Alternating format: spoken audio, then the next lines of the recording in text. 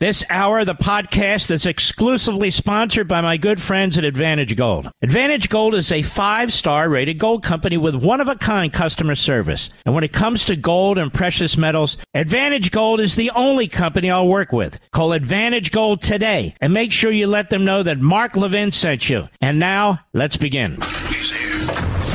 He's here.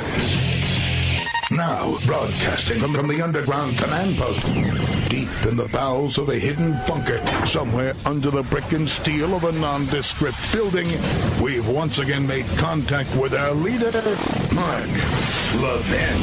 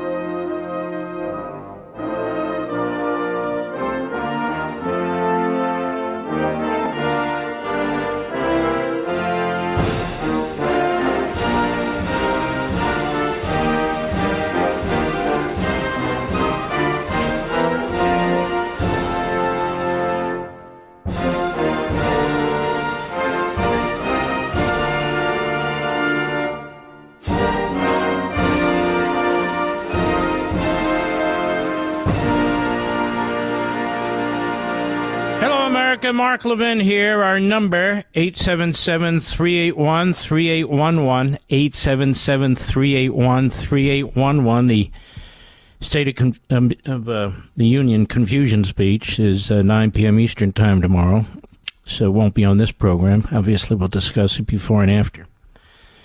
Typically, they are forgettable occasions where a president goes up there and brags about all the things he's done and lies about it.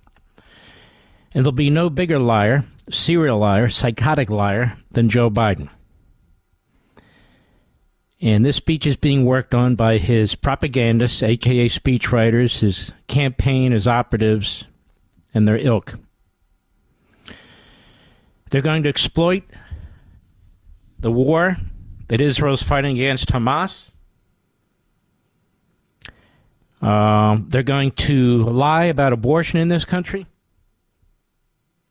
They're going to lie about the border. If only the Republicans would have supported the cockamamie, ridiculous bill they call bipartisan because 3-4 senators fell for it, and even Mitch McConnell voted against it. He really screwed up. They're going to blame Trump. They're going to talk about democracy's at stake. I'm serious, folks. Democracy's at stake. We will lose our country, that I saved our country when I was elected, January 6th. It's all so boring, all so predictable, also Democrat Party. I want to tell you about abortion in America. We've talked about it, but I want to underscore it since it'll be on nonstop display. The word is they're going to have somebody in the gallery who had to leave the state to go to another state to get an abortion. You know what's funny, Mr. Producer? I had to leave my state to go see a cardiologist in another state. Are you aware of that? Oh, yeah. It's true. I literally had to leave my state to go to another state. Yes. Why aren't I in the gallery? Why isn't he calling on me? Good point, Mr. Producer. Oh, well. People have to leave a state a lot of time for all kinds of medical treatment and medical care. I don't view it as a huge burden. If you're going to have an abortion, is it that much of a burden to go to another state? Or should the entire state accommodate the individual? I mean, come on. How hard is it really? We got abortionists in this country. They're ubiquitous. They're everywhere. I'm going to prove it to you, ladies and gentlemen. Wait a minute. You had to leave the state for an abortion? Yeah, I did. People leave states for cancer doctors. for other kinds of specialists, for heart doctors. That's a great thing about America. There's 50 states and some territories, and you can actually get up and go to a place that you believe serves your interests, your needs. You can actually move there. You can actually, at least for now, get in an automobile that works with a combustion engine and drive there. Plus, we have hundreds of millions of dollars poured into Planned Parenthood and other such front organizations that are more than happy to take you to these places. What exactly is the position of the Democrat Party on abortion? They want more abortions? Is that it? Is that it? Less babies, more abortions? Because I'll tell you, I have access to a report that everybody has access to, but I actually do my research. I put it on my social media twice. I used it on Fox once. I've used it on Blaze once. I've used it on radio once, and I'm going to use it again. And for some reason, the knuckleheads, the Republicans on Capitol Hill, don't embrace it, don't read it, don't talk about it. And the organization is a left-wing, pro-abortion organization. It's called the Guttmacher Institute, Guttmacher. You don't have to believe me. Check it out. Guttmacher.org. They put out the report. They put it out with a press release. They're not hiding it. So since the Dobbs decision, there have been more abortions in the United States than before. Wow. Those Republicans are really good at blocking abortions. No, they're not.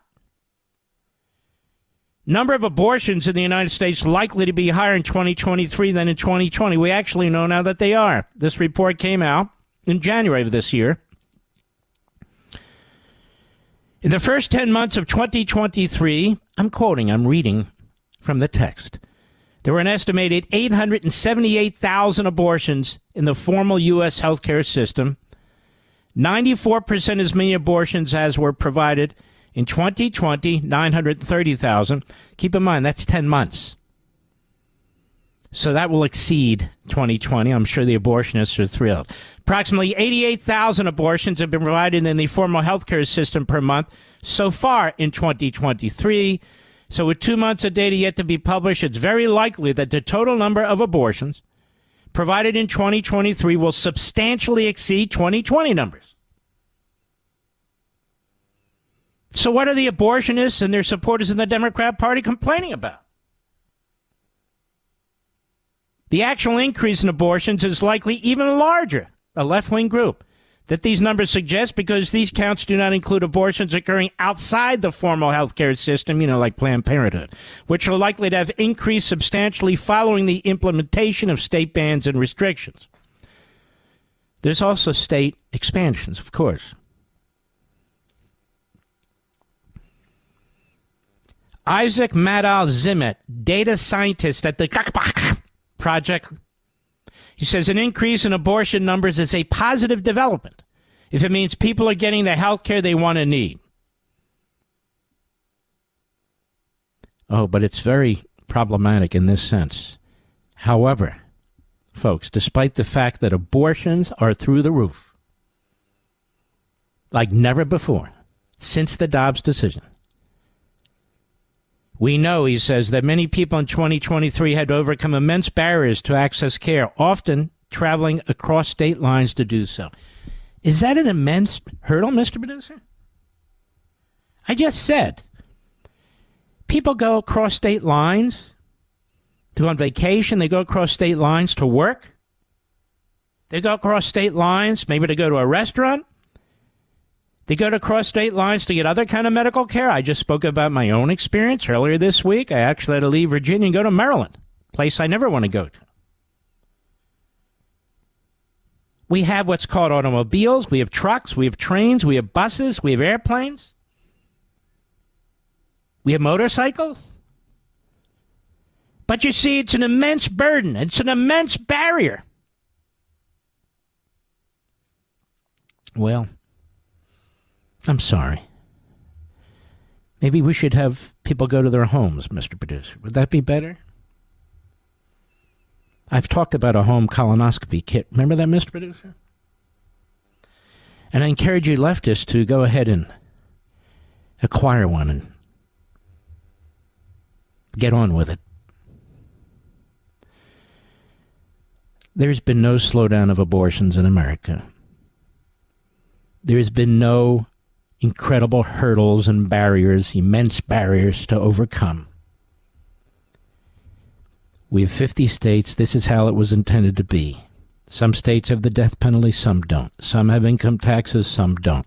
Some have this, some have that, in terms of health care and medical care and all the rest of it. And some states are very thrilled and excited to have a burgeoning abortion business. Some states are not. And so those who seek, want, or need abortions, I'm sorry there's this immense barrier of going to a neighboring state, perhaps. But that's the way it is. And I know the radicals and the extremists and the anti-lifers, they want abortion on demand in every corner of the country. That's because they're sick. And they want abortion on demand. They want partial birth abortion. They want abortions 3 seconds before a baby is born. That's okay by them. It's not okay by me.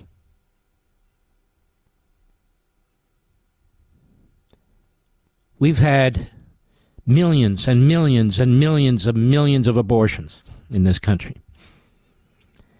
And the Democrat Party wants you women to think, particularly women in the suburbs, most of whom have never had abortions, but for some reason this is an obsession,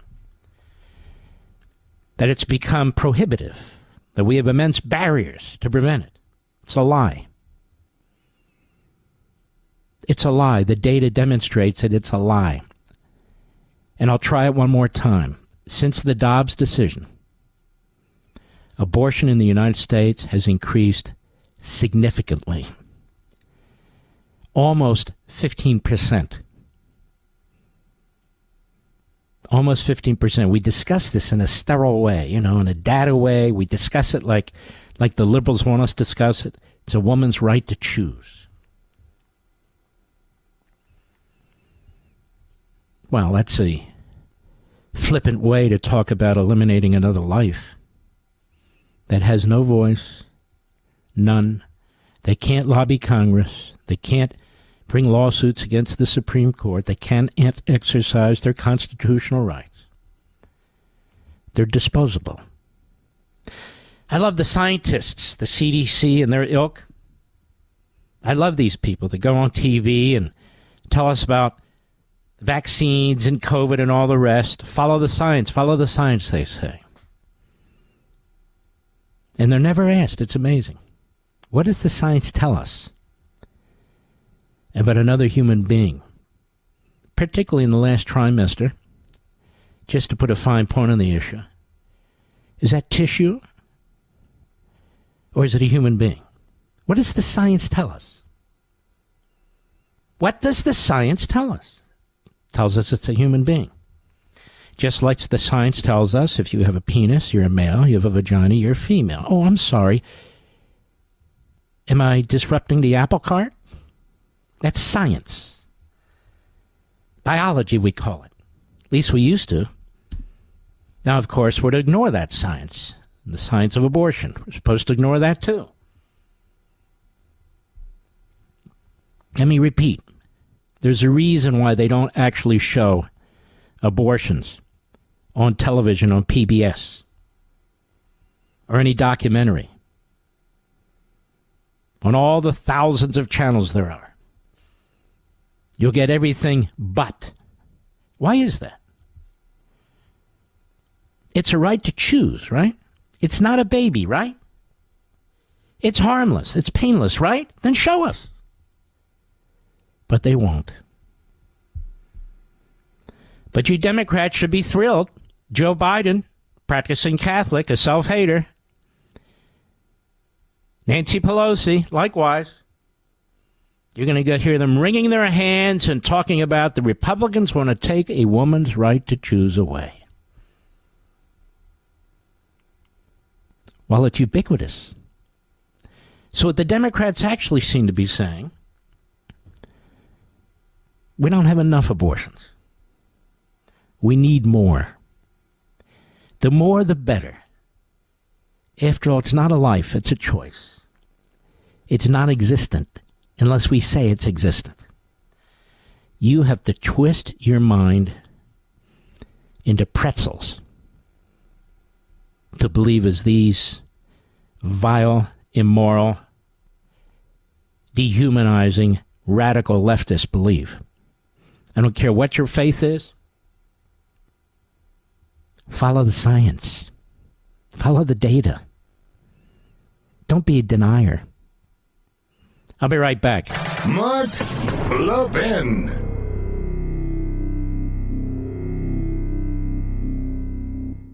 Our once mighty dollars under siege from runaway inflation. For those still working, your paychecks buy less while costs for gas, food, cars, utilities skyrocket thanks to inflation. That's why I'm urging all my listeners to register for the upcoming Gold and Silver Summit hosted by our friends at Advantage Gold. It's a fantastic seminar. They'll teach you how to take steps to help guard your wealth from inflation using asset diversification into physical precious metals. Gold and silver hold intrinsic value that should remain untouched by government manipulation. Folks, don't wait for the Fed's reckless policies to completely devalue the dollar and steal your life savings. Call now while free registration is open. I'm telling you, this is a fantastic seminar. Call 800-900-8000 right now. The Gold and Silver Summit could provide the vital insights we need to protect our families. 800-900-8000. Tell them Mark Levin sent you. Performance may vary. Past performance is not indicative of future results. Always consult your financial and tax professionals.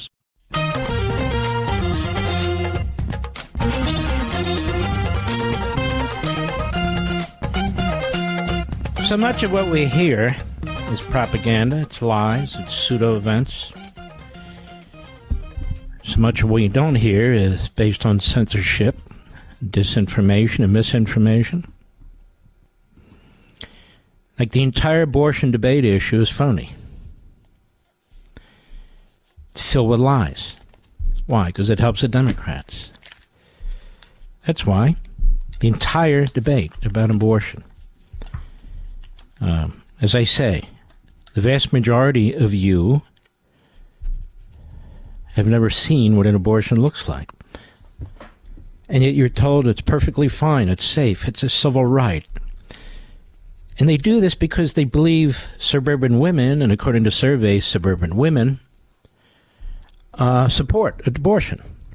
Maybe not on a demand, maybe not by teenagers without parental notification, but as a general rule. So every time they hear abortion, they, oh, you're opposed to it, that guy's for it, I'm voting for Nikki Haley. Okay, great. I'm voting for Larry Hogan. I'm voting. It's a woman's right to choose. Excuse me. A couple of points. Woman has a right to choose, but there needs to be a moral debate about the other person. It's not a person. Well, isn't that convenient? It's not a person? What does the science tell us? It is a person. Particularly when it's easy, right? Particularly after 3 months. Particularly after 1 month. But I don't even need to go that far. I'm just saying, they don't support limitations on abortion on the left, the Democrat Party. So this is how they feel they're going to get women to vote. And they do. And I wish women would really start paying attention, those who fall for this propaganda, to the facts. To the actual facts. And if this is your big issue, I feel sorry for you. If somebody having to go from one state to another is an immense barrier, I feel sorry for you. I'll be right back. Fellow patriots, America is now $34 trillion in debt, and it's climbing higher as we speak. This is not sustainable, and this debt could be putting every American's retirement at risk. You need to put a plan in place, and I know just the right people to help you. You should consider the top-rated gold company, Advantage Gold, to help you take steps to protect your wealth. They're hosting a free online investment seminar called the Gold and Silver Summit, where they will help you plan for what could be the worst recession of our lifetime. This is serious, folks. You need a plan, and the amazing people at Advantage Gold can help. Just give them a call. It's painless. 800-900-8000. Sign up for this free online event. The number is easy. Just call 800-900-8000. Mention my name, Mark Levin, to claim exclusive bonuses. Call 800-900-8000. Get registered for this free online investment seminar right now. Performance may vary. Past performance is not indicative of future results. Always consult your financial and tax professionals. The new American Revolution starts here. The Mark Levin Show. Call in at 877-381-3811. Now, of course, Slow Joe is going to be talking about democracy. That he saved democracy once already from MAGA, Trump and the extremists, from the January 6th insurrectionists. I can hear it now. I could write his speech. He saved us. And we must not allow them to threaten us again. Autocrats. We must not allow them. MAGA, make America great again. Hitler. He won't say it, he'll imply it. They threatened our country once before, a revolution. They tried to prevent the peaceful transfer of power. You hear it, I hear it, we know it. Now, let's talk about this. There's a great piece today at Town Hall by the indefatigable Byron York. It's called Trump Lawfare Update. So this is interesting, and indeed it is. It says former President Donald Trump's victory in the Supreme Court 14th Amendment case, together with delay and disorder in the criminal cases against him, has set off panic among Democrats who hope to use prosecutions and other legal maneuvers to keep Trump from winning a second term. I hope Supreme Court justices are listening. Not the Three Stooges, the others. Supreme Court ruling darkens critics' hopes for a judicial curb on Trump, read one headline in the Washington Post, because the media is in on it. It's a state-supporting, one-party media, like you see in other tyrannies and totalitarian regimes. That's what we have now. You might find it outrageous that people in positions of great power and responsibility in the midst of a campaign would use the judicial system, the justice system, to curb one of two major presidential candidates. You might find it outrageous that those people, a coalition of elected Democrats, Biden administration appointees, Democrat Party activists, and career lawfare specialists, are in fact desperately pushing the system to work faster, to win verdicts by Election Day. But there it is. But there it is. It's now acceptable for Democrats to put the Republican nominee in prison or to get him off a ballot. If they could, they would. And this is the party that hates the Constitution, hates the founders, but tell you that they're upholding the Constitution. Marxists like Jamie Raskin, who's a coward.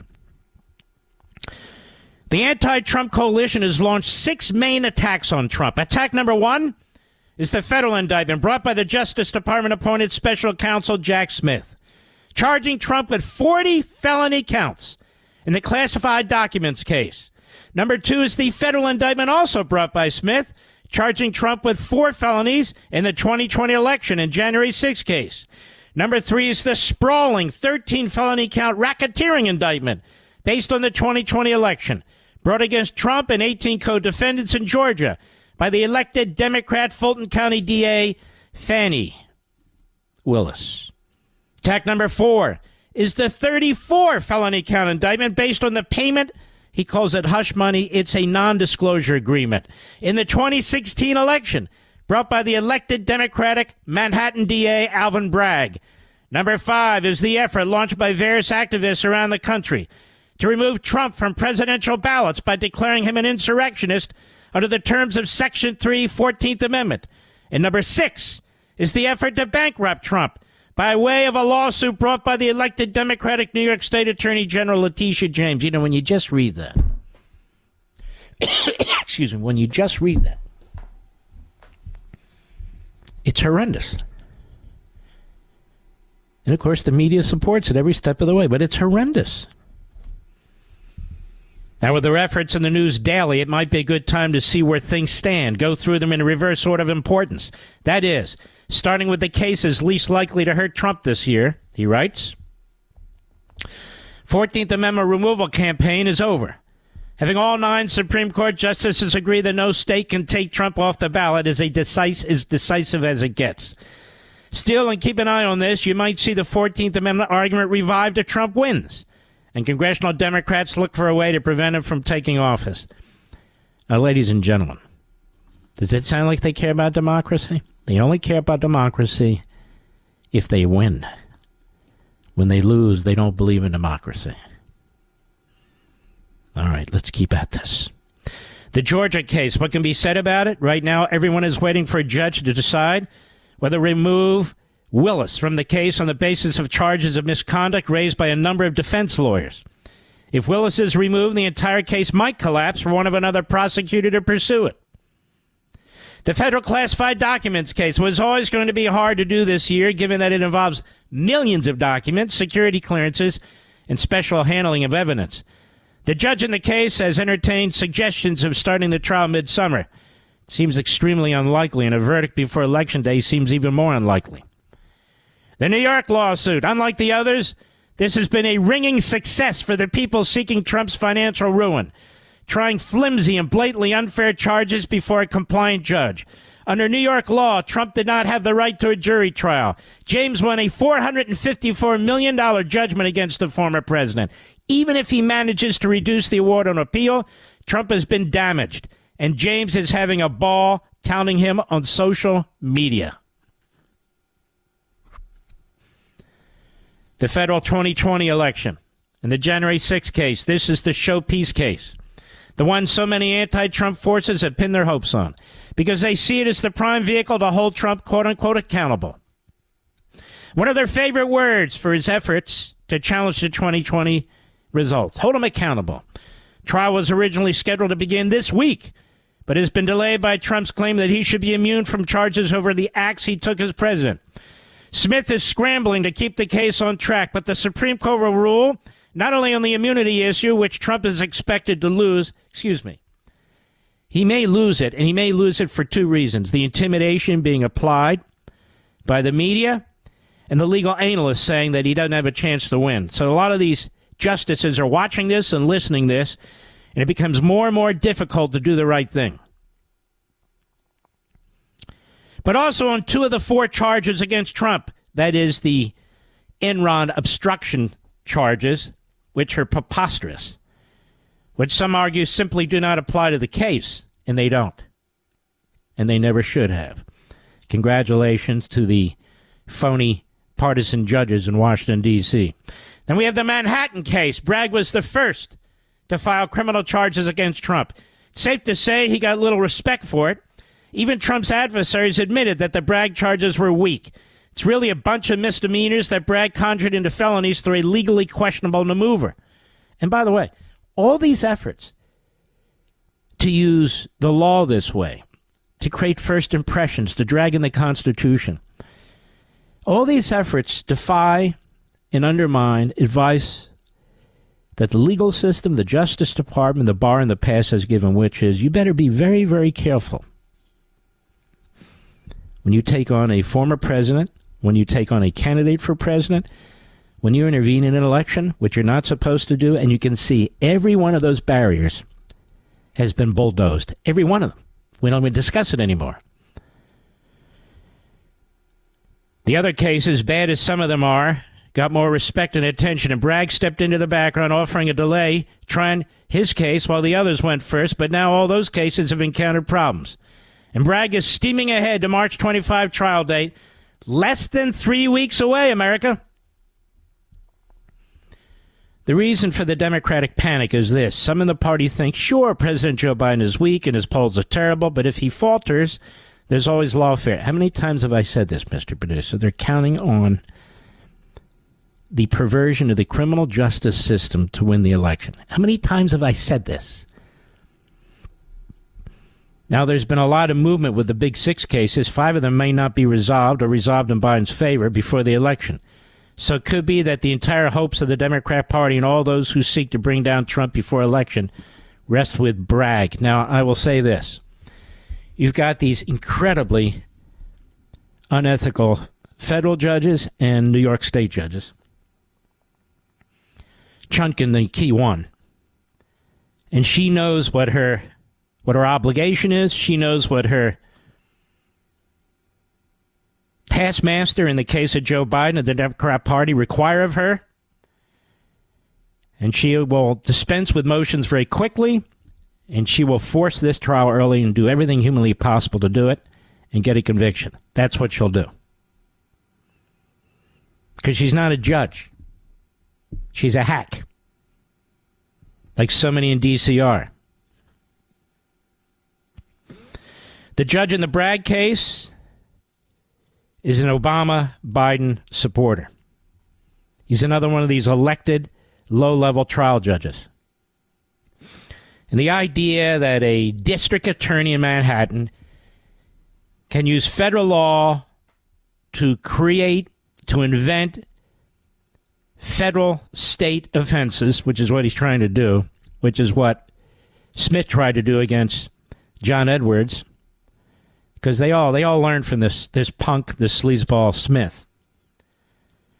The idea that Trump can get a fair trial there is really quite preposterous. If he does, it'll be a blessing from God. Seriously. And then, of course, the Washington, D.C. case where the population voted over 90% for Biden. They voted for Nikki Haley, another reprobate. I'll get to her later. Pretty incredible that a president of the United States is facing this. And on top of all that, I want to remind you, he already faced a criminal investigation with Mueller when he was president. They came up empty because all the information was planted by the Hillary Clinton campaign and the media. That was horrendous in and of itself. The Russia collusion prosecution. We already know that the FISA court was abused to try and take out Trump and his supporters. We already know that. We already know that these two impeachments against Trump were phony, fraudulent. One of them, the Senate took it up when he was a private citizen. We've never had that before. They charged him with insurrection, did the Democrats in the House, before they lost their majority, right before. And they set up the January 6th Stalinist Commission, which has destroyed massive amounts of the information that it gathered, including interviews and videos, texts and emails. Talk about obstruction of justice.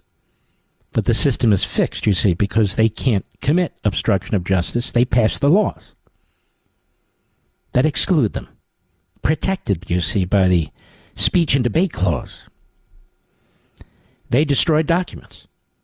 They destroyed information. They destroyed videos. But it doesn't matter. The federal judges in Washington, D.C. press ahead with throwing protesters, and I'm not talking about violent protesters in prison, with massive sentences. That even a panel on the circuit court said, hold on, boys and girls, you're getting a little carried away. That doesn't even apply here. So pull it back. Oh, justice, it's blind. No, justice isn't blind. You have bipartisanship and blind rhinos all throughout the judicial system now. That's what's going on. And that all has to be overcome in order to win this election. I'll be right back. Mark Levin.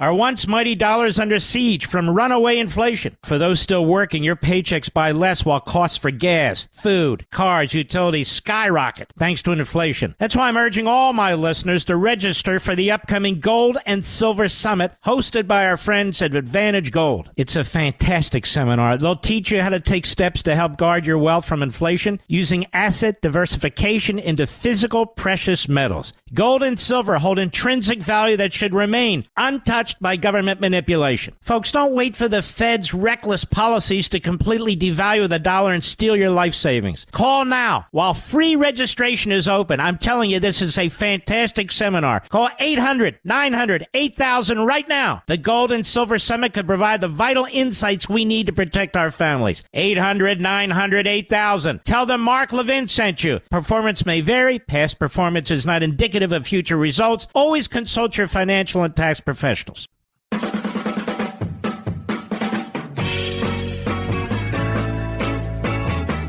Now, I have to make a decision.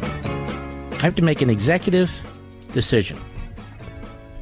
Do we play some clips from the haters, the reprobates, the Marxists, the Islamists? Do we play some clips from them trashing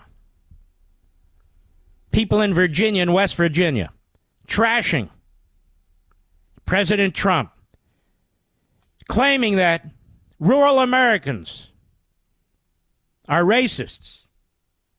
That's all they care about. Do we want to play Rachel Maddow and Jen Psaki and Joy Reid?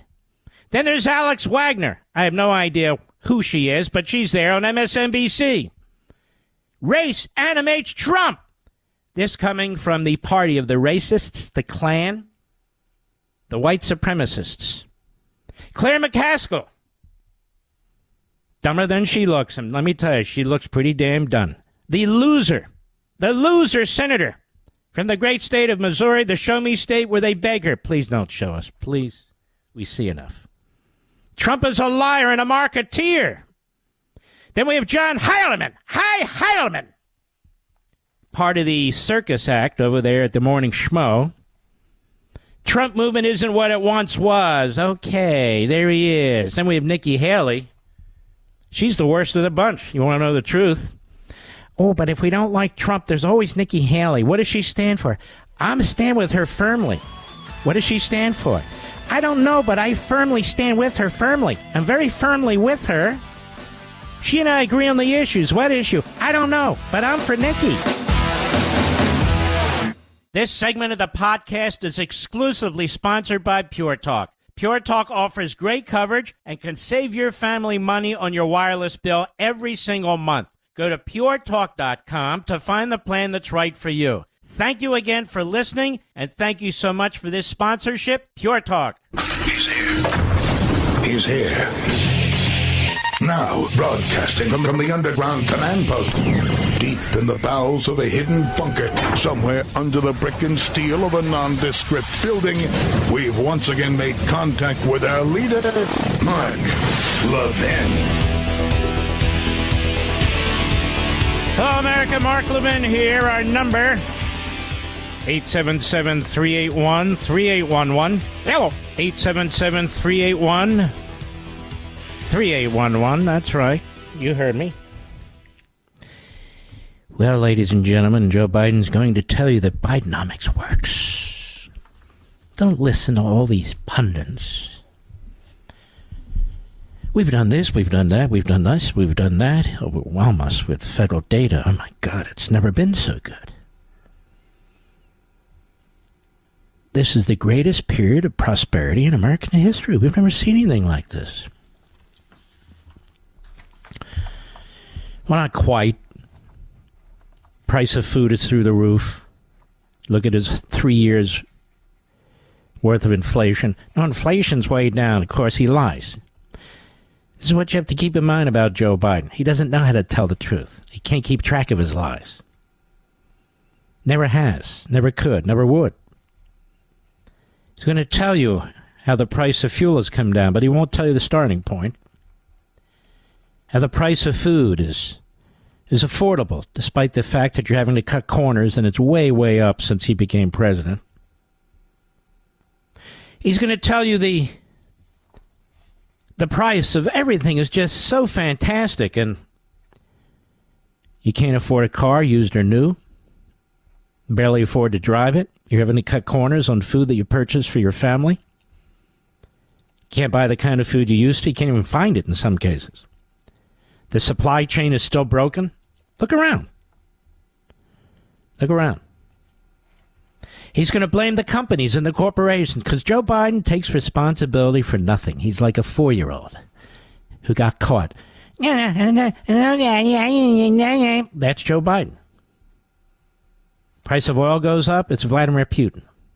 The border's wide open, it's Trump, MAGA, and the Republicans. There's inflation? Well, no, there isn't. Just pretend there's not. He's going to tell you there's more of everything that there should be. There's less of everything that there shouldn't be. He's going to have his propagandists writing his speeches. This is what you're going to get tomorrow. A Castro-like speech delivered by an imbecile. A Castro-like speech delivered by an imbecile. That's what you're going to get. And it's going to drive you crazy. So don't watch it. But Mark, no, there isn't. It's propaganda. You still have the right not to watch it.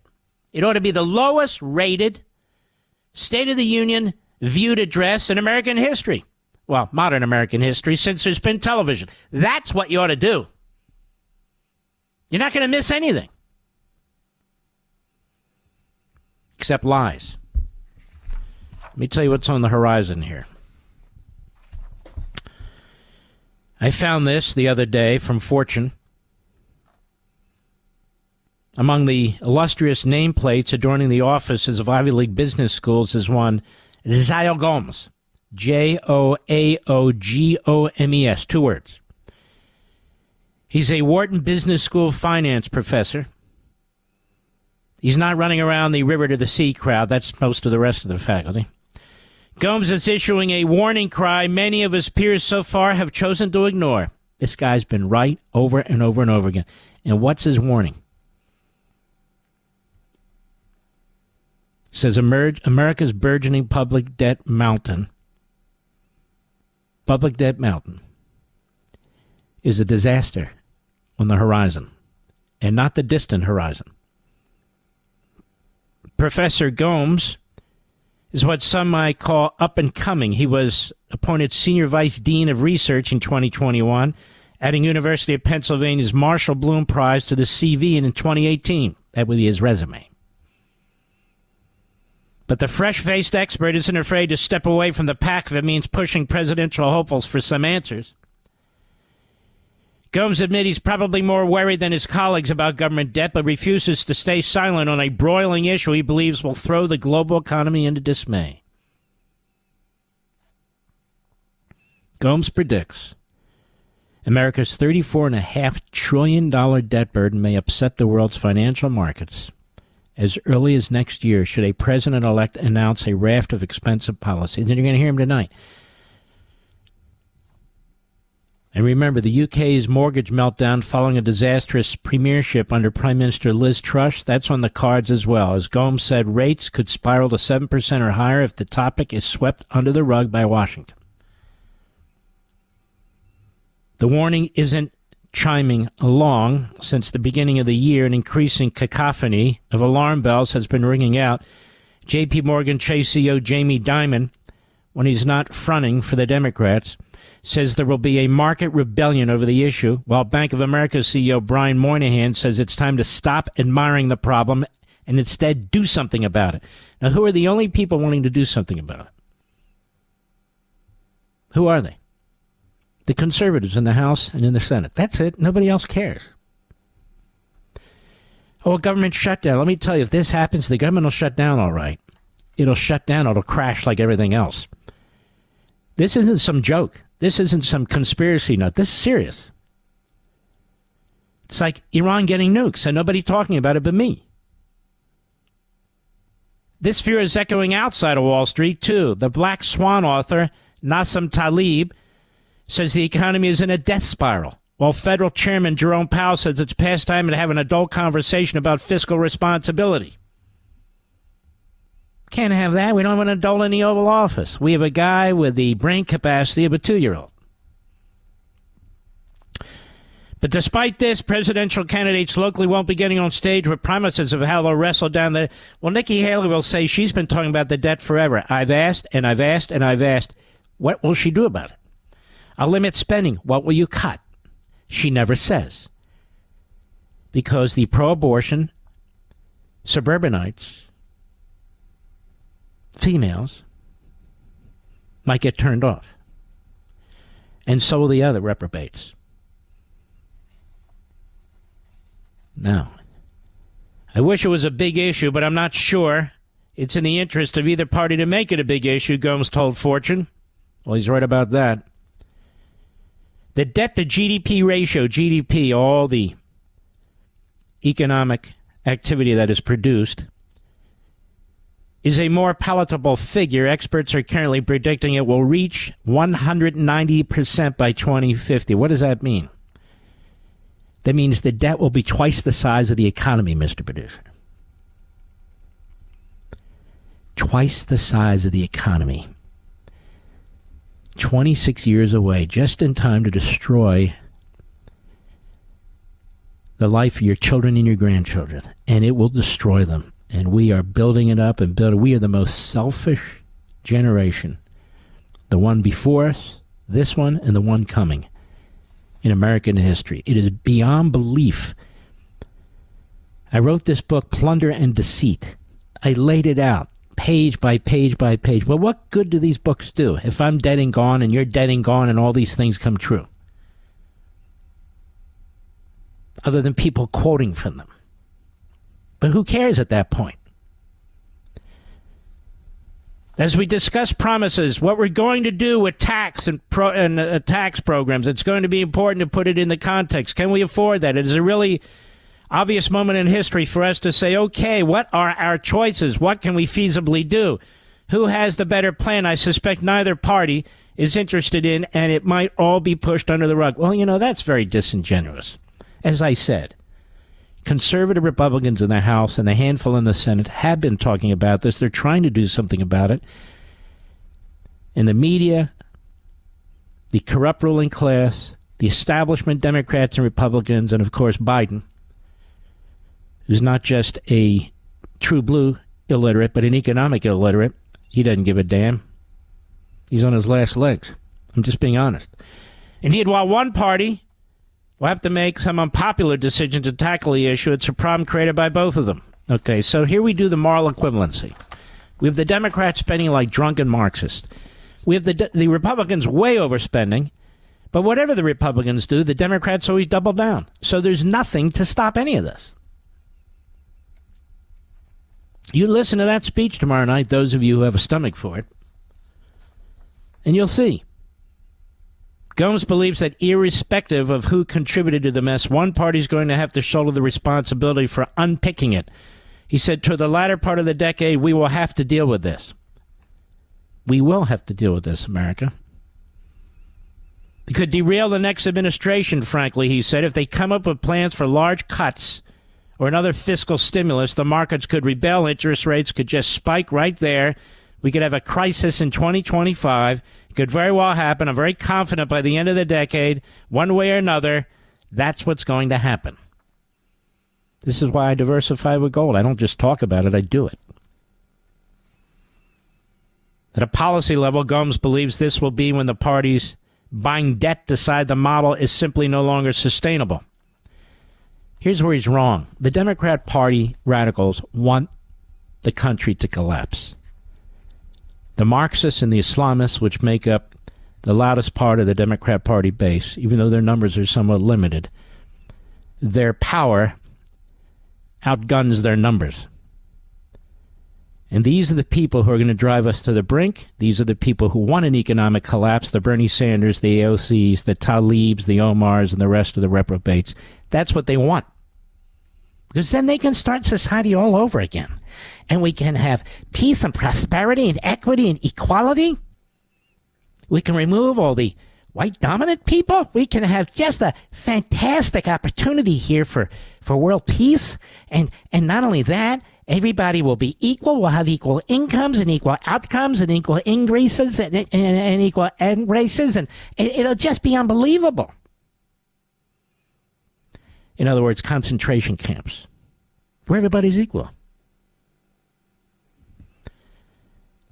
You saw what happened during the pandemic. If the economy collapses, the dollar is destroyed, pensions, Social Security, Medicare, savings, the entire economic infrastructure burns up. You ain't seen nothing.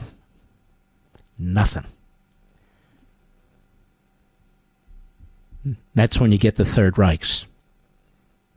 That's when you get the Mao's Chinas. That's when you get the Stalinist Russia. That's when you get the concentration camps. A full-on police state. That's where we're headed, in my humble opinion. I agree with this guy, but with certain nuanced differences. There are people to hold account. There are people to blame. I'll be right back. Mark Levin.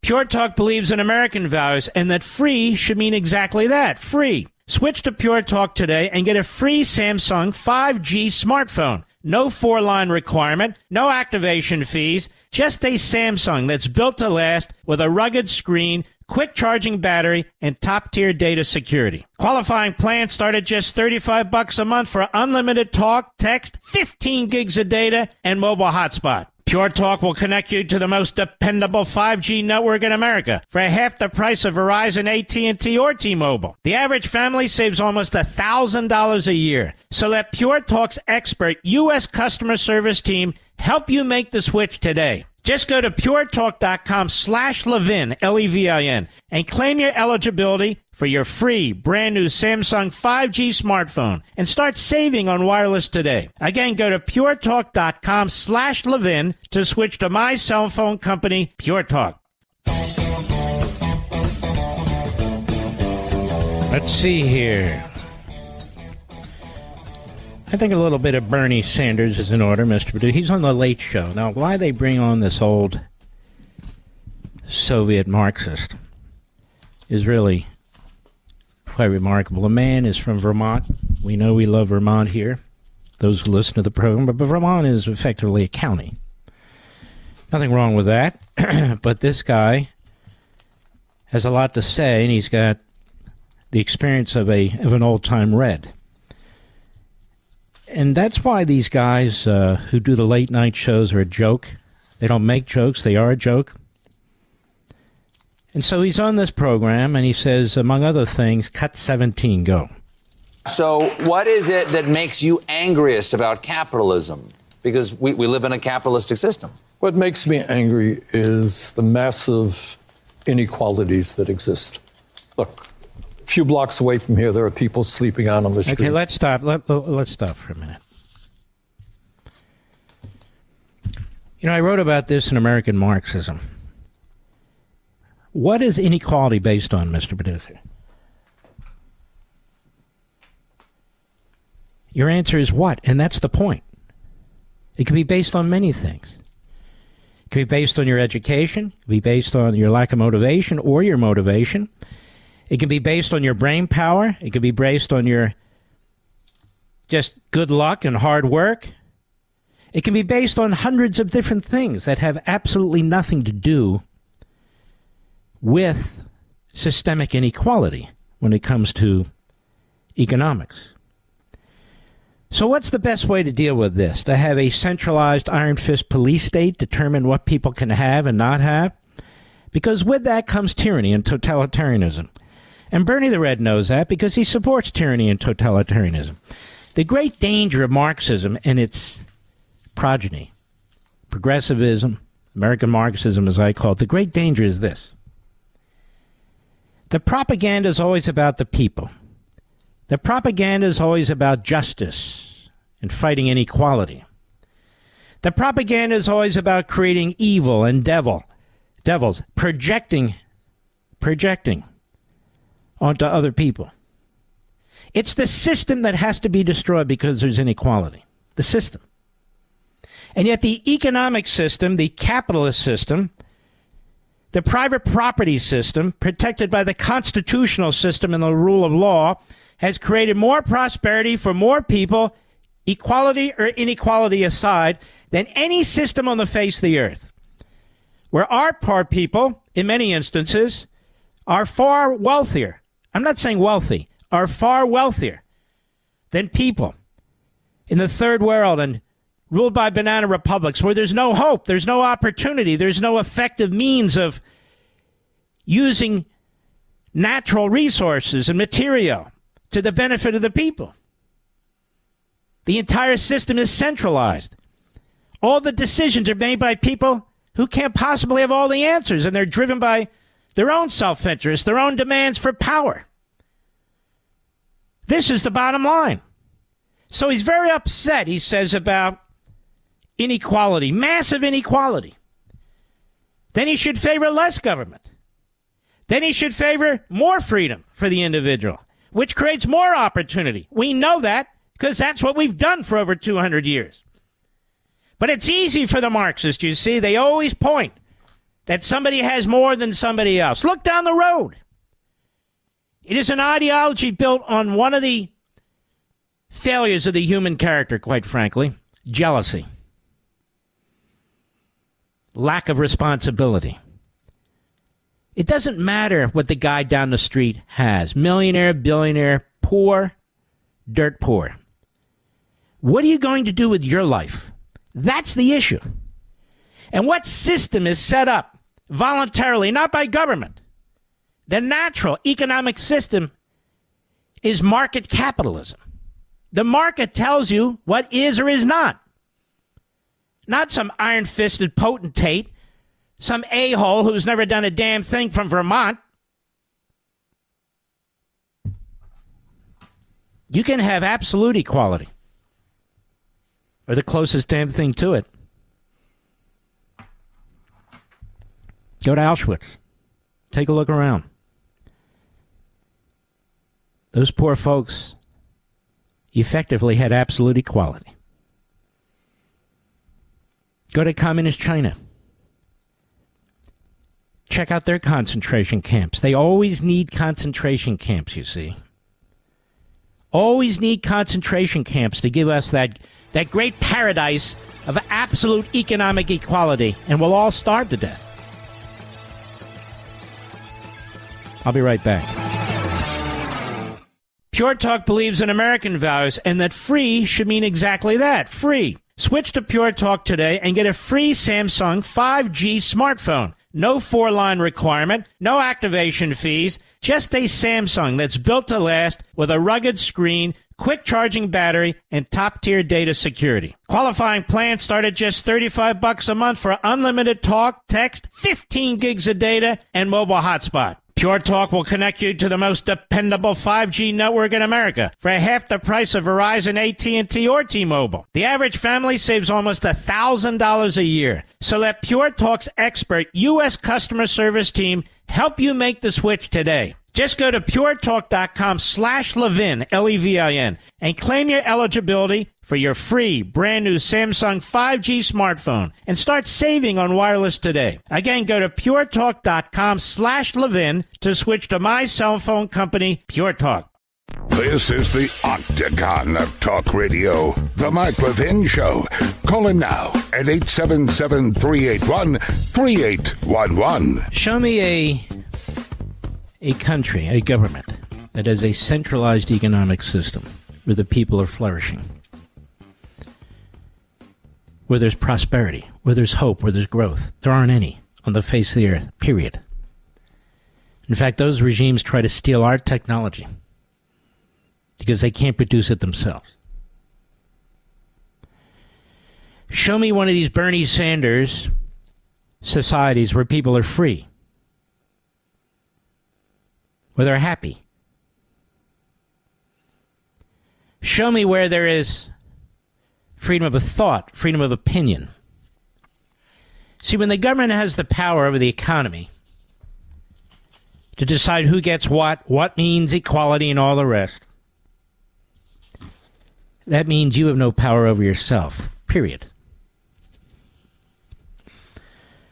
I've probably read more about Karl Marx, more about Maoism, Leninism, Gramsciism, and all the other isms on the communist side than anybody on TV or radio combined. It's okay. That's what I do with my life. And the funny thing is, Marx and Engels and their followers have no idea what they're talking about. After the Russian Revolution, Vladimir Lenin, he became ill. The country went to hell economically and otherwise. People were being slaughtered in the name of the people. Freedoms were being destroyed in the name of reform. Businesses were being stolen. Wealth was being stolen and redistributed based on political decisions. in the name of going after the rich, in the name of enforcing equality. And yet there's one thing Lenin said that was true. And of course, Lenin really never worked a day in his life either. Most of these people who've led these revolutions either came from highly educated families or very wealthy families. Not all, but most. Marx did. Mao did. Lenin did. Stalin did not. He was a thug from day one. Castro did. So what Lenin says is, Marx doesn't tell us what to do with the government. He doesn't tell us what we're supposed to do. We know about equality. We know about destroying the status quo and the institutions of capitalism and the bourgeois and all the rest. We know about all that. He told us to do all that. But what he didn't tell us, or didn't provide us with any guidance, is on how to actually govern. That is, what comes next. You see, Marx writes in the Communist Manifesto, this is why it's important to know history. He writes in the Communist Manifesto, as I've told you before, that there will be a period of despotism, a period, he doesn't know how long, in order to destroy, and he means kill, the opposition. In order to eliminate all vestiges of the society, the lawyers, teachers, the professors, the journalists, any opposition, even within your own communist movement. They all have to go.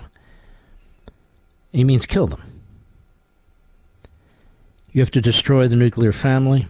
You have to destroy the relationship and the bond between parents and children, because that is the worst obstacle to surrendering your soul, your freedom, your property to the state, your parents, your family. You can see that in our own country, what's taking place. And so what's left? There's no moral core. There's only the state. What about the economy?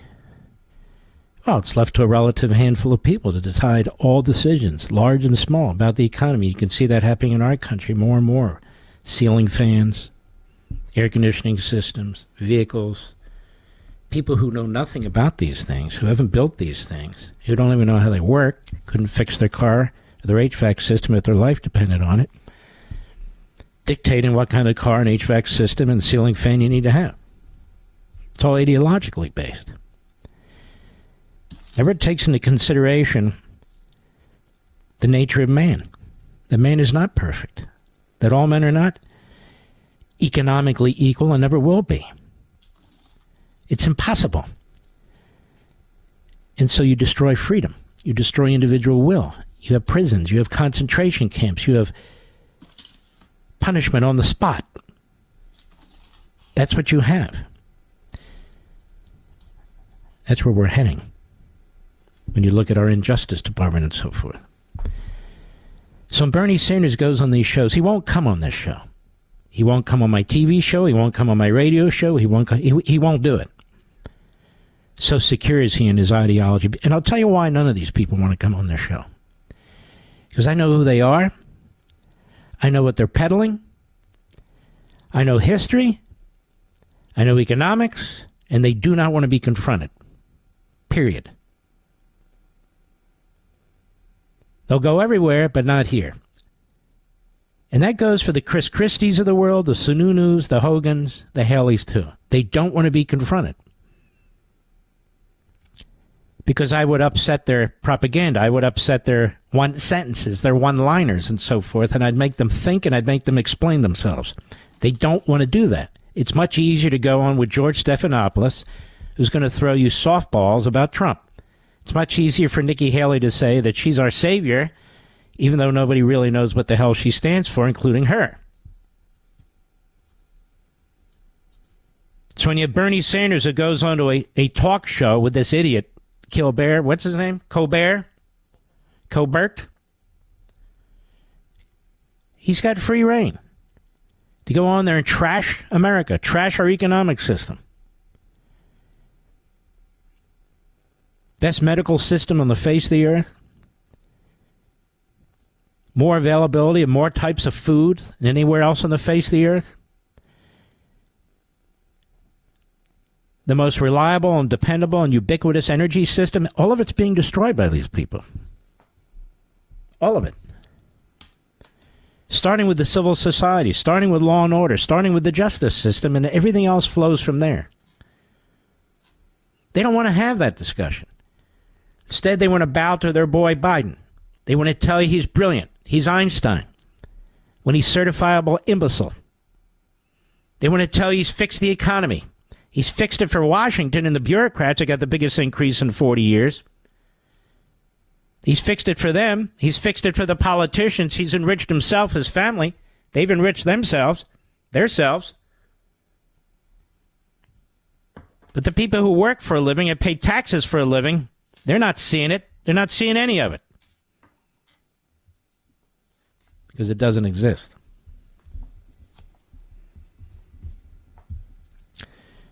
Folks, the outrageous lawsuits that I just discussed with the help of Byron York's article that they're bringing against Donald Trump, they're bringing against you and me. They literally want to take out the soon-to-be Republican nominee for president so Joe Biden's not running against anybody. I want you to think about that. There's a conviction in October, and the judge says, okay, you're going to jail. The Republicans don't have an opportunity to have another convention and nominate somebody else. What's going on here is as evil, diabolical, tyrannical as we've ever seen in American history. By the man tomorrow is going to tell you he saved the nation and that he supports democracy. And by the way, you will know this because in most totalitarian regimes, that's exactly what they do. They project on other people who they are and what they are. They create enemies of the state. They fearmonger. They change the meaning of words. Truth isn't truth anymore. They have their propagandists, all these tyrannical regimes. They have their media who regurgitate their liners, who use their talking points, who attack the same people they attack. That's the Morning Joe. That's the whole lineup at MSLOSD. That's the whole lineup, starting with Jake Tapper on the Constipated News Network. That's the whole staff of reprobates at the New York Slimes and the Washington Compost. That's who they are. That's what they do. I'll be right back. Mark Levin.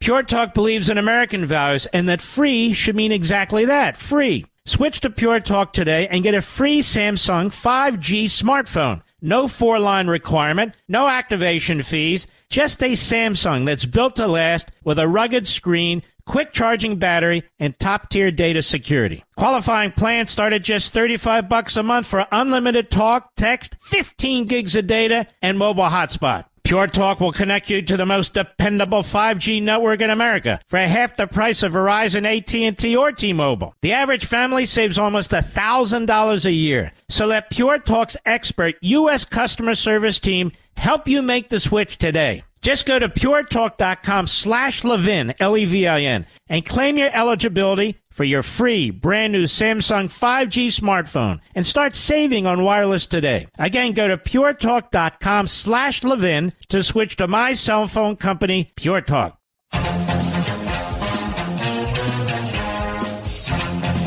Bernie Sanders, cut 18, go. We should all, we don't talk about it in Congress. We don't talk about it much in the media. But we have more income and wealth inequality in America today than we've ever had in our history. Well, maybe it's because you're importing poor people from other countries. Maybe it's because 80 years of the New Deal has failed and has created economic dislocations. Maybe it's because of the massive tax rates and endless regulations and the unpredictability of government at all levels that make it difficult to make a buck. We have more inequality than any time in our history. I don't even know what that means. What does that mean? Based on what? Based on nothing. Now, here's their trick. I've talked about this with you, too. It's also in one of my books, which one I can't remember. That is, they never talk about, when they talk about income at the lower steps on the ladder. Oh, this is in the Democrat Party Hates America, actually. The amount of money that is transferred to people through what we'll loosely call the welfare state. You see, people aren't actually making what they say in the census they're making, because they're specifically told not to include local, state, and federal benefits. When you include local, state, and federal benefits as a general matter, in the vast majority of cases, the people at the lower level of the ladder earning more than the average income in virtually the rest of the world. Did you know that, Mr. Producer? Because you read the book. So Bernie Sanders lies. They have to lie. Marxists have to lie. Biden has to lie. The Democrat Party must lie. Our media have to lie in order to perpetuate this fraud on the American people. In order to trash our country, tear down our institutions, and replace them with God knows what. They're literally taking the freest, greatest country on the face of the earth and destroying it for no reason whatsoever but their own power trip. It's my belief, through my reading and my understanding and my own gained knowledge, that the history of mankind, for most of the history of mankind, has been a history of tyranny. It's been a history of some form of genocidal totalitarianism. For most of mankind's history, men are jealous of each other. Men don't follow the law. Men are born with original sin. That's what the Christians say. It's not what the Jews say, but I agree with the Christians on this one. It is the rare, remarkable, magical occasion where a republic is born. You had Athens. It destroyed itself. You had the first 500 years of a 1,000-year empire in Rome. They destroyed themselves. They destroyed themselves, which made it possible for the people outside of these countries to finish them off. You had the Jewish people in the Second Temple. They destroyed themselves, finished off by the Romans. You had the Great British Empire, which is no empire anymore. And the most magnificent of all, you have the American people in the American continent, which is going the way of Athens, Rome, and all the rest, destroying itself from within. How dare we do this to our children and grandchildren?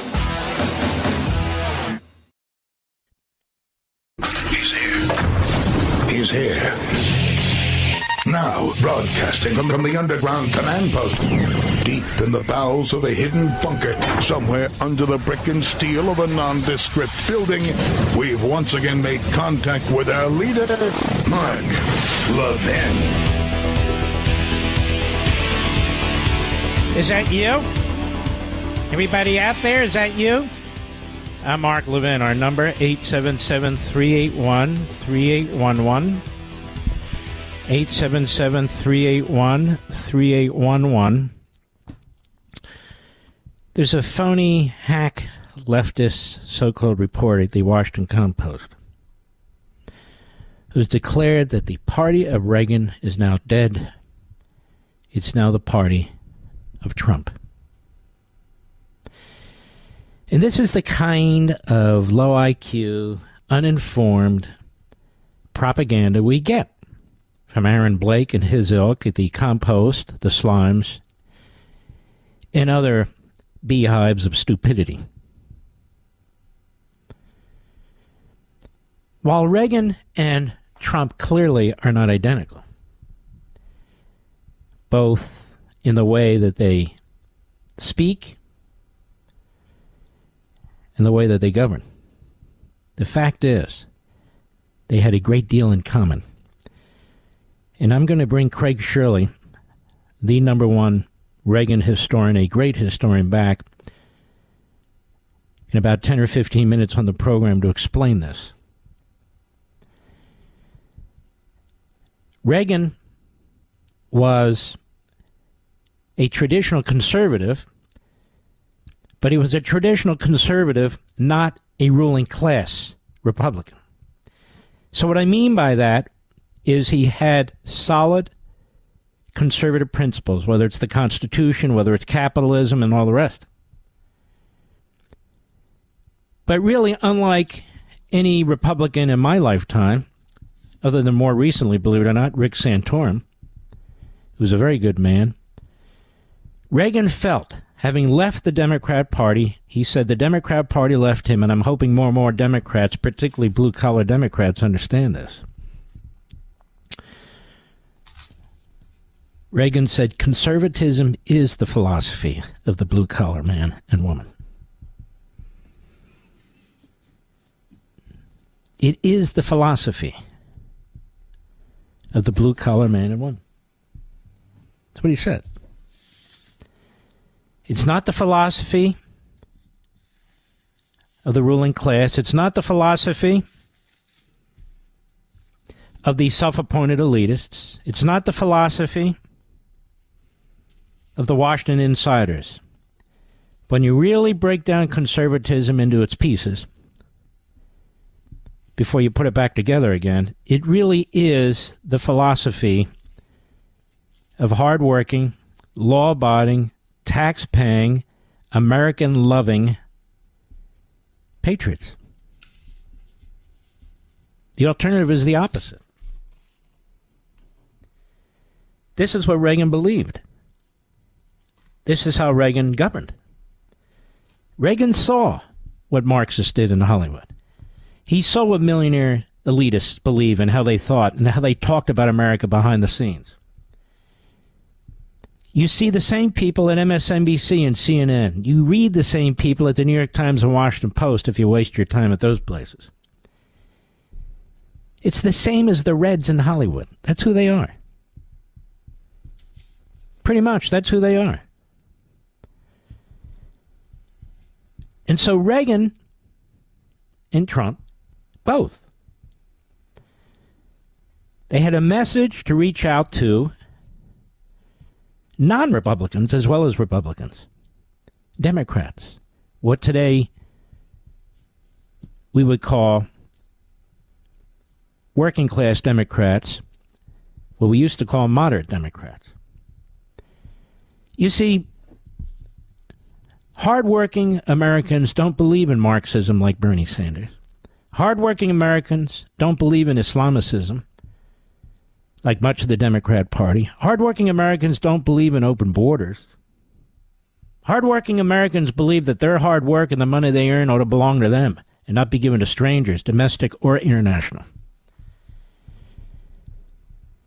Hardworking Americans love this country and they want it secured, the border, for national security reasons. They don't want their schools and their hospitals, their emergency rooms taken over by people who aren't even supposed to be here. Reagan understood this. Donald Trump understands it.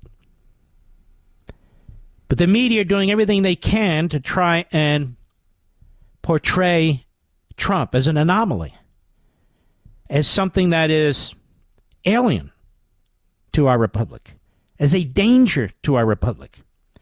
You have a bunch of people who never supported Reagan, who didn't like Reagan, who tried to destroy Reagan before he became president, during his presidency, and soon after his presidency. Now pretending that they liked Reagan, they supported Reagan, they voted for Reagan, or maybe they didn't do any of those things, but at least they respected Reagan. But not Trump, they say. He's different. I knew both men. I know Trump, and I knew Reagan. Wasn't best friends with Reagan, but I worked for Reagan. I worked with the Attorney General of the United States, Edwin Meese, who was his closest confidant. I campaigned for Reagan in 76. I campaigned for Reagan in 1980. I knew who he was. I know what he believed. I know Donald Trump very, very well. Personally, publicly, his policies. Isn't it amazing, folks? Just want you to think about this. I'm 66. God, that's frightening. Comes fast. Comes fast. But I've been involved in the conservative movement since I was 13 years old. There's not another host in America who can say that. Maybe Ben Shapiro. That's about it. I didn't have an epiphany. This has always been my belief system. Because as a kid, I would read a lot. Did sports a lot, too, but that's what I believed. And I'm convinced I did it at that age because I didn't like authority. I was a good kid. I didn't defy my parents. I didn't do drugs. I didn't do any of that stuff. But I didn't like strangers telling me what to do, period. I always felt, who the hell do they think they are? My parents? They're not my parents. Let alone the government. So I was sort of libertarian conservative, traditional conservative. I read everything I could. From Bill Buckley and Barry Goldwater's famous book, Conscience of a Conservative. But of course, the Austrian school economists, Edmund Burke, Adam Smith, others I read, studied on my own. Certainly wasn't taught this in public school.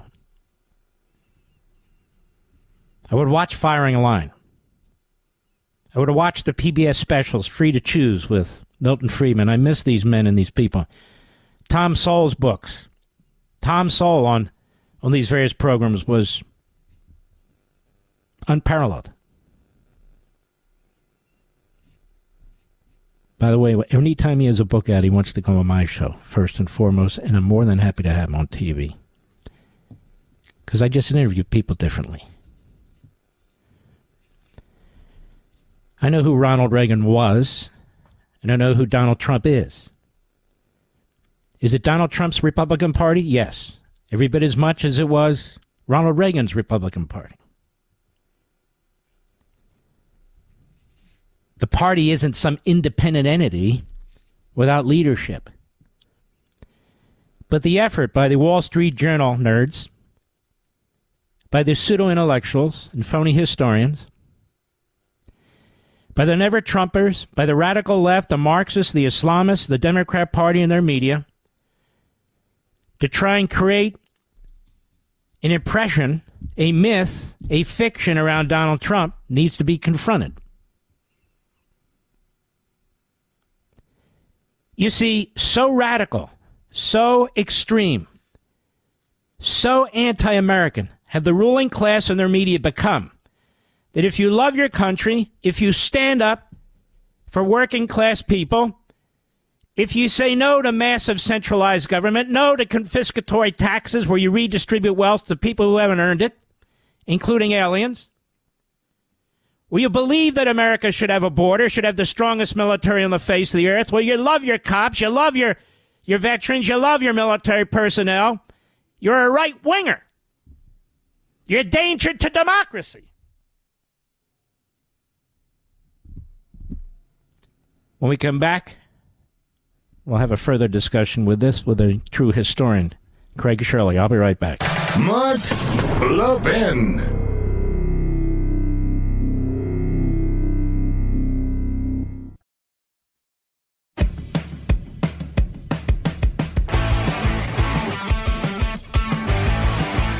Craig Shirley, the foremost expert on Ronald Reagan.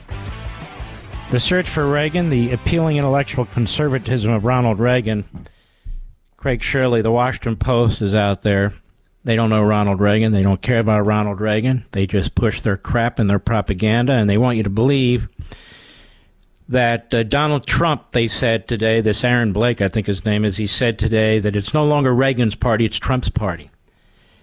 Is it really that black and white, Craig Shirley? No, Mark. First of all, thank you. It's good to be with you, Brother Levin.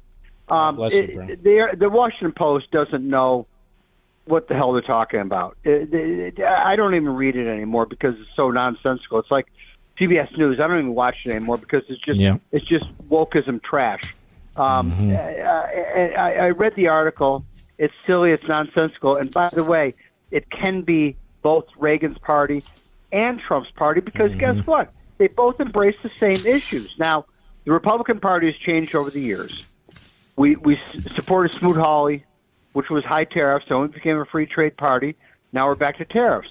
Is that on many issues, the Republican Party has changed over the years. I remember in 1970, during the Nixon administration, the economy was in bad shape, and massive personal tax cuts were proposed by Senator Walter Mondale and Senator Ted Kennedy, and the Nixon to stimulate the economy. And the Nixon administration said, no, what we need is massive federal spending.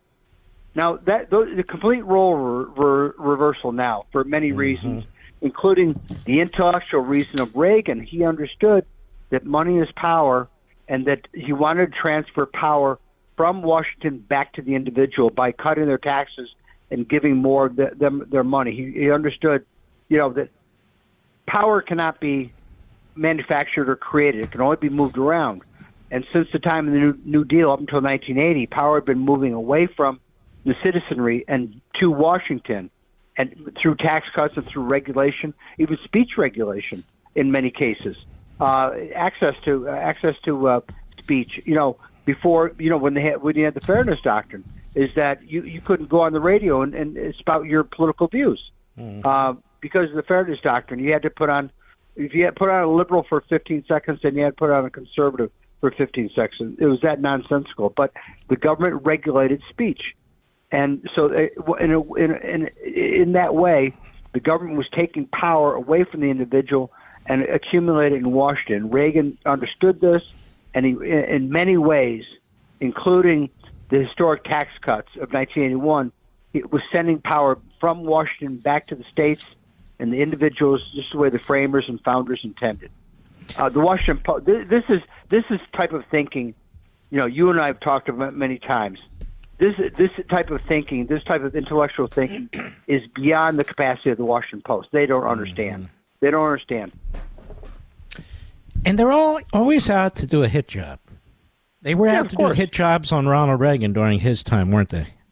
The whole time. Look, one time I counted how many editorials from the 8 years of Reagan's presidency, well, during the campaign, and then through the 8 years of his presidency, and I lost count. There were hundreds of editorials denouncing Reagan, and maybe only a few. Even conflicts with the Soviet Union, like KAL 007 and the Kili Laro and so many other foreign policy conflicts, they invariably always took the side of the Soviets, took the side against their own country, and took the side of the Soviet Union. The communist collectivist state, which tortured, imprisoned, and murdered people, which imprisoned so many people behind the Iron Curtain, is that the Washington Post could be counted on always to take the side of evil. Mm-hmm.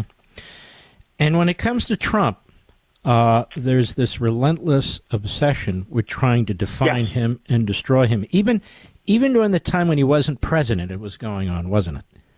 Yeah, sure. Blame him for everything. Look, I've already seen some early news reports about Biden's State of the Union speech tomorrow, and he's going to divide Americans again. Besides, you're either side of the Constitution or you're against the Constitution. Well, I'm sorry, but stupid. It isn't that simple. It isn't that simple at all. But that's what he's going to try, which is his specialty, is dividing people. Mm. We're both there. We're both young Reaganites in the 80s, and we both remember when Reagan left office in January of '89. He had a 73% approval rating. It's just astronomical for 3 out of 4 Americans said, "Hey, I like this guy. He's made, my country a better and safer place to live and a freer place to live." And Biden has been around through Reagan, been around through the Bushes. He's been around through Trump. And he is a really loathsome, nasty... Hold on now. He's really a loathsome, nasty street politician who tried to destroy judicial nominee after judicial nominee, Republican presidency after Republican presidency. He hasn't changed, has he?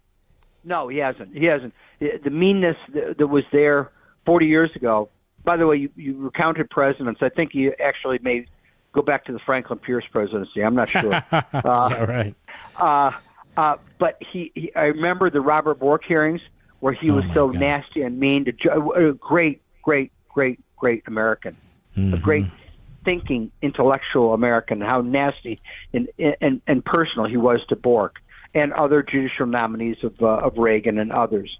Is that this is a petty, small man, and he's going to go down in history. Stupid. Yes, he's stupid. I mean, look on Israel, on concentration. Yeah. Look, he is a creature of government. He's been in government his whole life. He views that through his prism, and so he views it. His job is to acquire more power and to take it away from the individual. And that's where is that Reagan was so brilliant about. He said many times in his speeches as president about the dignity and power and rights of the individual. The book is The Search for Reagan, the appealing intellectual conservatism of Ronald Reagan. Reagan didn't like Biden, did he?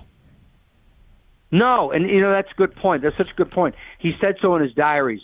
And he was very measured in his diaries about who he didn't like, but you could tell he didn't like him at all. I think I told you before. One other person he didn't like was Lowell Weicker from Connecticut, a senator from Connecticut. You remember him? He was. And Reagan wrote in his diaries after meeting with him that he was a, quote, a pompous, no-good fathead and a schmuck. He said schmuck? That's funny. Yes, he said schmuck. He said schmuck. Well, and he never really spoke that way, so he must have really despised this guy, and I can't blame him.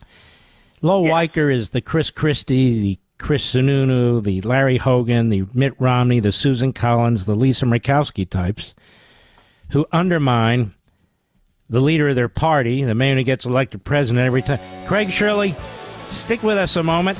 The book is The Search for Reagan, the appealing intellectual conservatism of Ronald Reagan. Get it on Amazon, any major bookstore. But it's very, very important now as people try to rewrite the Reagan history in order to try and destroy Donald Trump. We'll be right back. Mark the 10, the thunder on the right. Call in now, 877-381-3811. Craig Shirley, when Ronald Reagan was a Democrat, an FDR Democrat, he was in Hollywood. He was head of the Screen Actors Guild. Unfortunately, I'm a member of that union. I can't get the hell out of there. And he saw the ugly underbelly of anti-Americanism and Marxism, and he left the party. Yes. And that had an enormous impact on him, didn't it?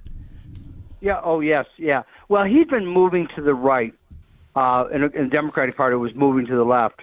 Obviously, for many years. He was famously once said when he switched parties, he said, "I didn't leave my party, but my party left me." But his first encounter with the left was with communist provocateurs in Hollywood.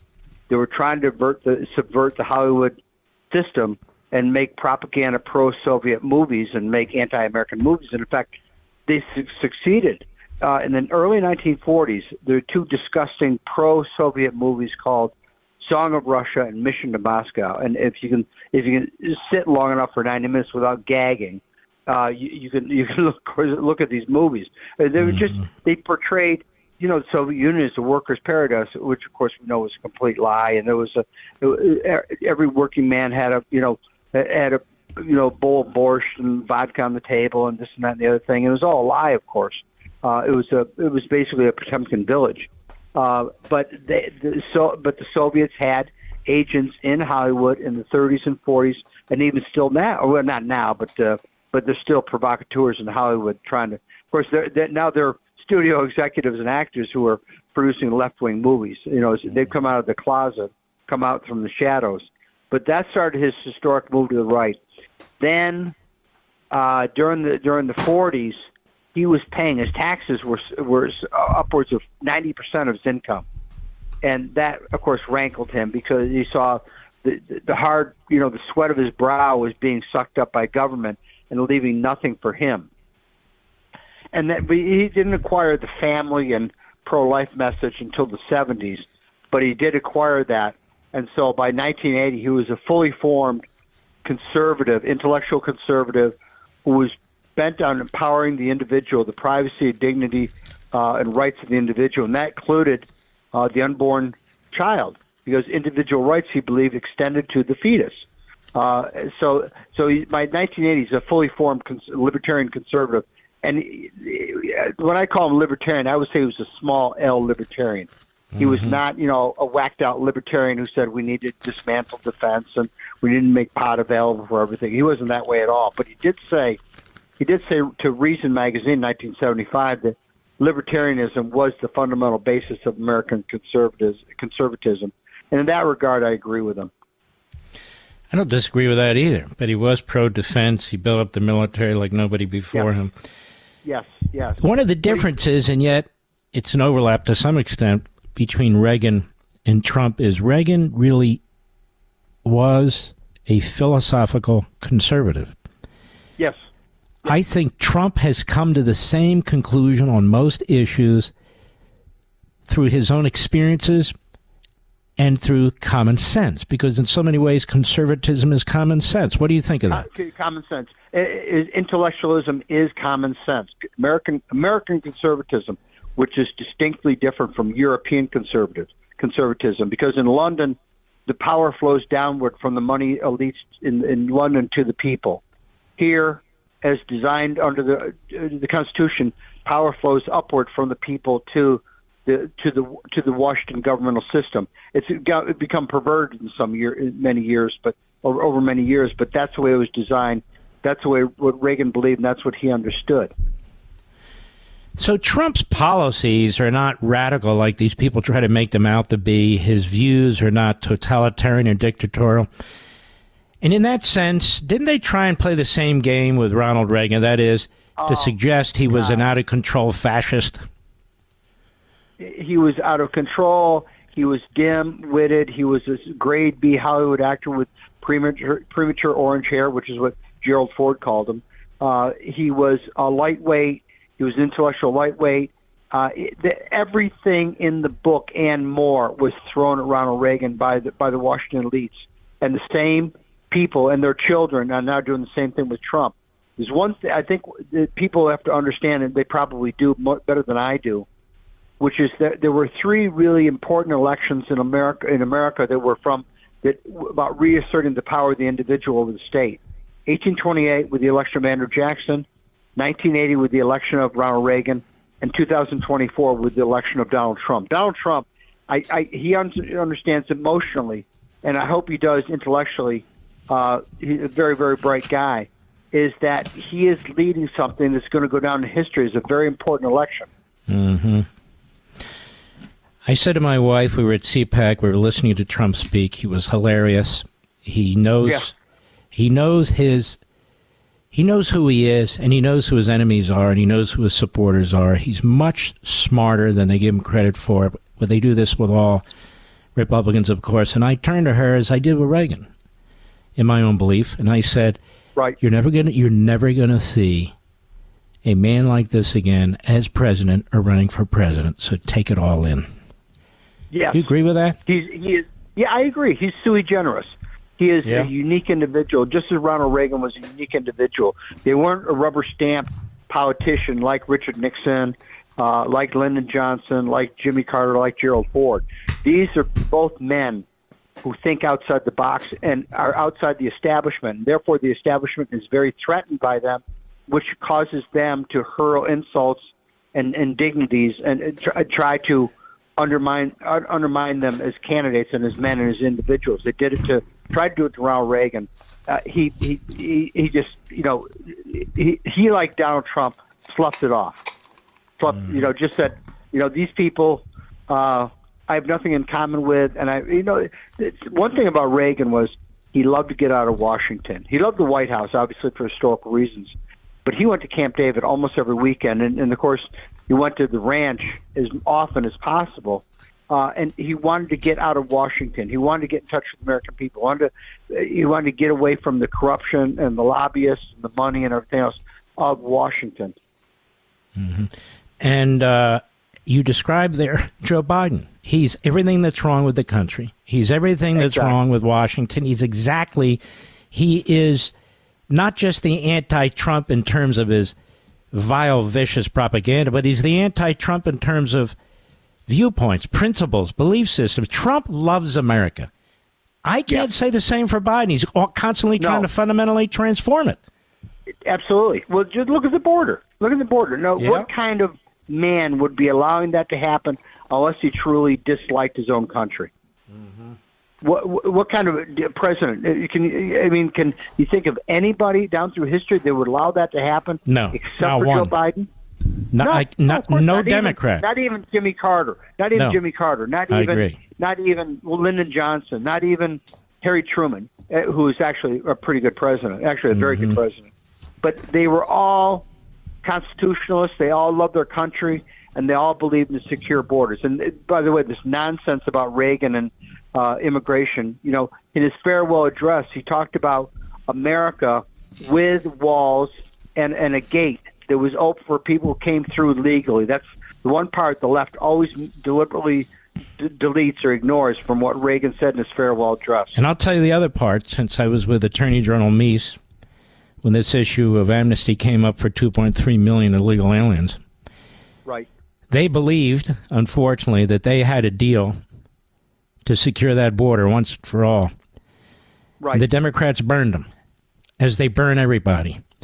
And Reagan's attitude changed a lot. He didn't hate the people who got amnesty, quite the contrary, but he understood that the Democrats were despicable and they couldn't be trusted. And he resented it, and he remembered it. So I just want people to know, for Reagan, it wasn't an ideological thing that he supports amnesty. He thought he got something for it, and he certainly did not. I could not agree more. But let me take it one step further. Now, there's no Reagan writings about this, but I think I've studied his thinking over my lifetime long enough to understand that two things. It was still the battle of the Cold War, and was he going to hand Gorbachev and the Soviets a PR coup by arbitrarily kicking out 2 million people and give them such a PR advantage in the world stage? Number one. Number two is a lot of those refugees came from communist countries, came from Cuba, came from Nicaragua. They came here, which is legal, as a political refugee and escaping the communism of Nicaragua, Cuba, and other countries. No president has ever done what Biden's done. And now we learn from the Daily Mail, we learn from CIS that Joe Biden's been flying hundreds and hundreds of thousands of illegal aliens into this country under the cover of dark, using the Biden apps where they contact us. They've landed and put them through 43 different airports. They immediately receive work permits, and they're immediately on a track in 2 years to become legal citizens. What do you make of that? It's nauseating in the extremist. Is that there's no words to describe it. It's totally anti-American, anti-intellectual, anti-individual. There's no way you can defend it. There's no way you can defend it. It is just a rotten thing to do. And he'll be up there tomorrow night blaming Trump, blaming the Republicans.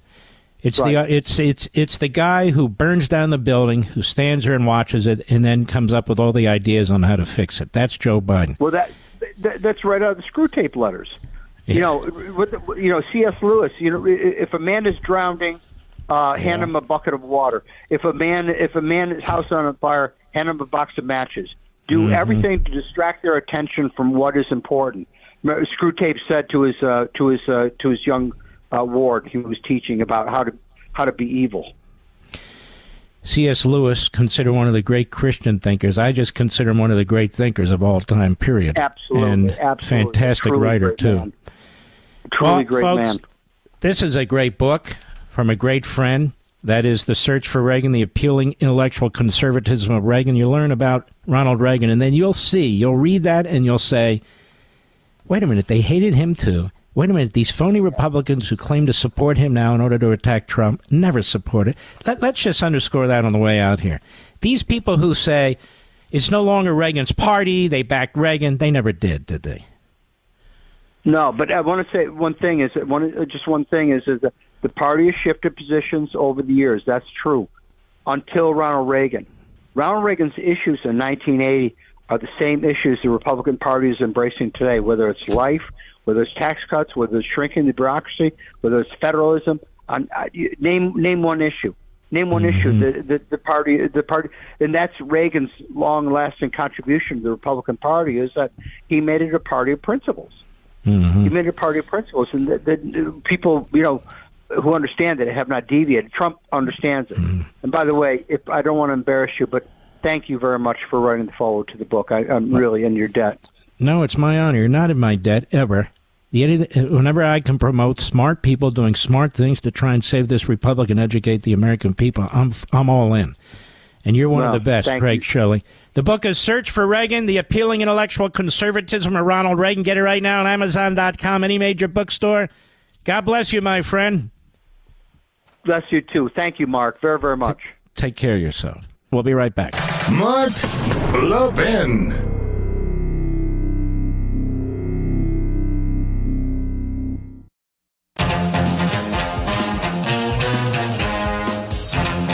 We want to congratulate our friend Peter Schweitzer and his also fantastic book on Communist China, Blood Money, which is #1 on the New York Times bestseller list. And so we want to congratulate him. It's always an honor to have him on our programs. We only bring you the best authors, the best people, the best thinkers, the best writers on issues that matter. We don't do book notes here, but we do a deep dive with our authors and what they write, and I do read their books, and I actually let them speak. So I think that's important. In New York, our friend Moses. We don't have a lot of time, brother. Go. Not a problem, Mark. Always a pleasure, my friend. Good to talk to you again. Bro. So, Mark, here's my concern and also my question. Like, what does the GOP have to do, right? So now we're functionally funding taxpayer-funded asylum fraud because 90% of all these millions of people that have come to the country are not going to get asylum.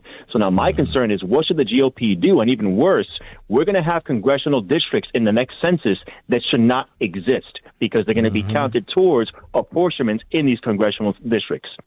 Well, that's what's going on. That's what I've been talking about. So even while they create confusion and anarchy when it comes to actual voting, what they are doing, though, is they're pumping up these Democrat districts with illegal aliens because, remember, everybody, the Census and the Commerce Department have determined on their own that persons in the Constitution doesn't mean American citizens. It means persons. Anybody who comes into the country, so illegal aliens here illegally, their numbers will count toward the creation of congressional districts. And the Democrats are doing this purposely in order to take the House. And that's what Moses is talking about. Well, I don't know. There's no simple answer other than we better get control of this government before it's completely out of control and we don't have the power to do a damn thing about it. Because that's what the Democrats are up to, Moses. Call again, brother, a little earlier in the show. We'll be happy to bring you on. We salute our armed forces, police officers, firefighters, emergency personnel, our truckers, freedom fighters all over the world, our brothers and sisters in Israel and Ukraine and America. God bless those of you who are patriots, and I'm blessed to have you in the audience. I'll see you tomorrow.